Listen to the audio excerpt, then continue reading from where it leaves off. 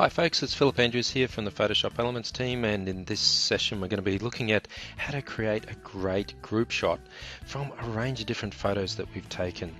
Now I'm sure you've had the situation like I've got here where we were taking some photos of some of the kids in the family, and as is the case with most of these kind of shots, it's very difficult to get a single photo where all of the kids are looking in a way that's acceptable for the photo in any particular shot.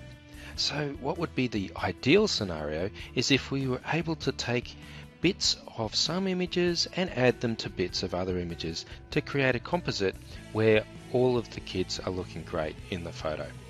Well, thankfully inside Photoshop Elements we have this ability, and it's with the Photomerge Group Shot feature. So what I've done first is to make sure that I've taken plenty of photos at the time so that I have a good range of source images that I can put together into a single photo. Now I'm inside the Organizer workspace, and you can see I've added star ratings to the best of these images.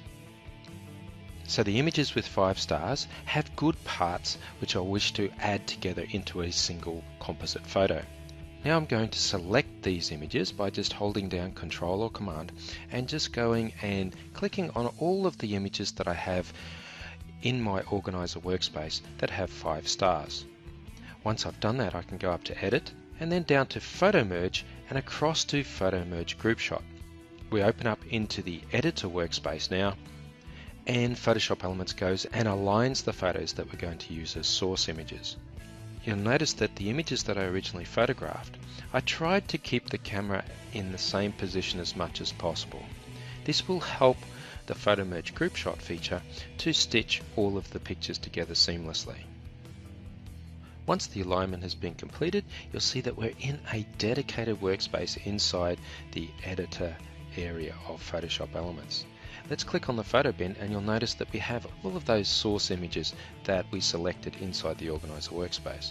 Also notice that there's a different color outline around each of these thumbnails. That's important so that we can identify which pictures we're using for which parts of the composite photo. To start the process, we need to select one image and drag it up and use it as our background for the final photo. Okay, so we'll use this image here. The background's okay, but obviously there's problems with how the kids are being photographed, with little Jose here running off into the distance and a couple of funny faces being pulled here and here as well. So let's now go over to this image on the left hand side. The next step is for us to select one of the thumbnails, and you'll see that it gets displayed in this source side of the workspace.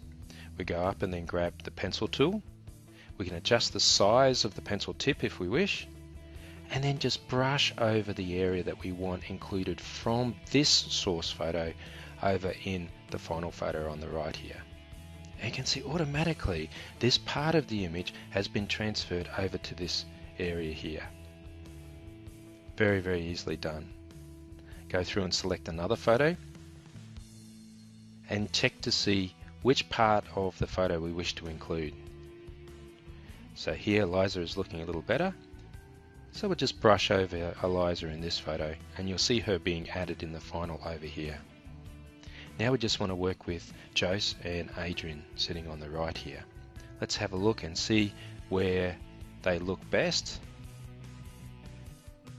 Okay, here he's looking relaxed, but over here he's sitting nicely. So let's just brush over this area here and have that brought over to the right hand side.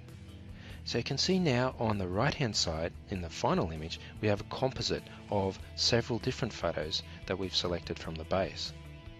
There are extra tools available in the panel on the right here to fine-tune our group shots as well. All we need to do now is click Done to create the final photo, and then we can go and grab the crop tool and just crop out the edges that we no longer need.